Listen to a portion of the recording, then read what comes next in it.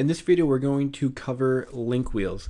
Now, what link wheels are is they are basically, as you can see from the diagram, the big red circle in the middle, that is your money site. So that's your website that you're trying to promote.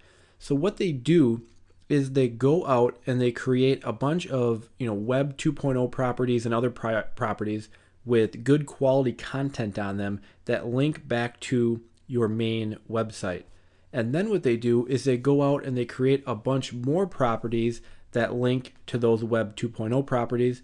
And then they go out once again, and as you can see in the diagrams, all the black boxes around the edge, those are a lot of lower quality type links. But again, they funnel all of those back at your other links, so back at your Web 2.0 properties that then point to your money site.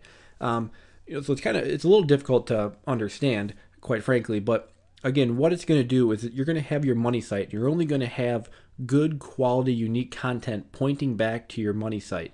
And then what they're going to do is go out and create a whole couple other levels of links that point to those Web 2.0 properties. So if there's any, not any low quality links, they're never going to point actually to your website. They're going to point to other pages that have links back to your website, if I explain that good enough. And what this does is it creates so your tier 1 links that are pointing directly to your site, what it's going to do is it's going to get a ton of backlinks to those tier 1 links, making those links more powerful. So instead of just having some random link out on squidoo.com, now you have a link on a Squidoo page that has a whole pile of links pointing to it. So it's going to increase the authority and ranking ability and the power of that page, and of course that page then links back to your money site. So there's a lot of talk about these.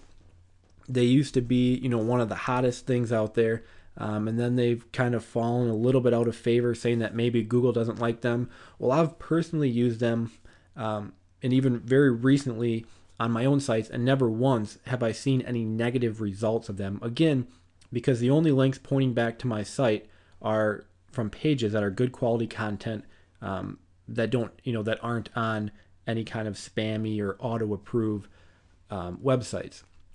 So for me personally, I do like to use them. However, it's not something I use all the time.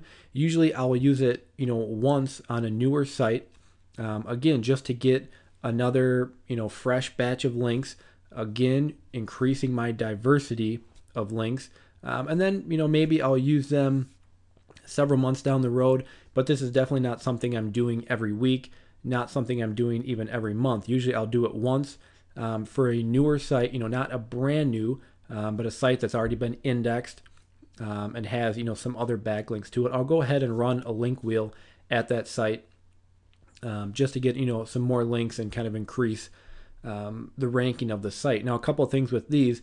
When you do these, you want to make sure, I personally never do it myself, as you can look at that diagram. I don't want anything to do with creating all that stuff. So there's services that do these. What you want to look for in the services that provide them is you want to always be able to spin the content, because you don't want the same piece of content being used on all the pages. You want to make sure they're spinning the content. More importantly, you want to make sure you're able to spin the anchor text of the links going to your site. So you don't want, as you can see in the the first layer there, those are all going to point directly at your website. You don't want to use the same link on all of those. Again, you want to be able to vary your anchor text. So with that being said, there's really two places to do them. First off, you can use Fiverr. Now, I talk about Fiverr a lot. For link wheels, there's plenty of people on Fiverr who offer to do link wheels.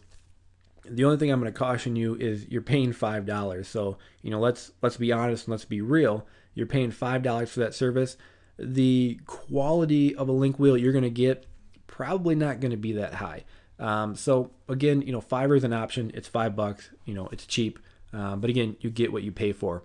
I personally like to use a site called linkpushing.net. And they actually, they've been around for a while. I've been using them for a lot.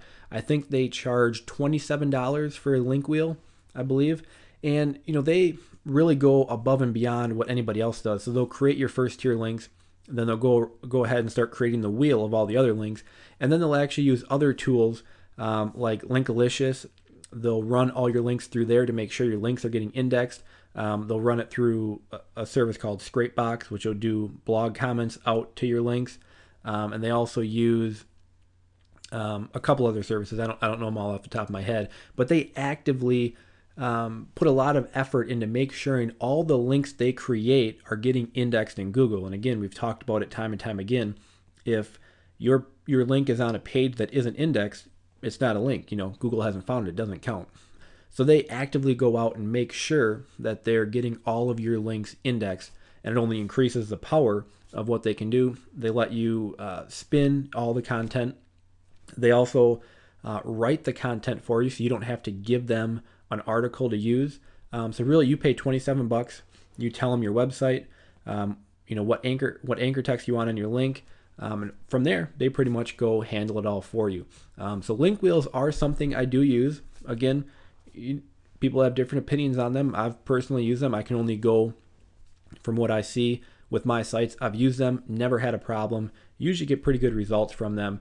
So link pushing is the one I recommend. Again, I would use that on a newer site that's been indexed and already has a couple links, and I would run it once, and then maybe 3-4 months down the road you can run another. But really, for me, doing it once is good enough for me, because if you keep doing it over and over and over, you're getting links from the same place, and it's going to start to kind of dilute the benefit of it. So I like to do it once to go out and get a link to my site from all those Web 2.0 properties. You'll notice in the videos I don't talk about Web 2.0 properties, because I simply use a link wheel to do it all for me. So that is link wheels. Again, I would encourage you to use that once when you're first starting up your site, and then down the road if you kind of need extra pushes to get your rankings moving again.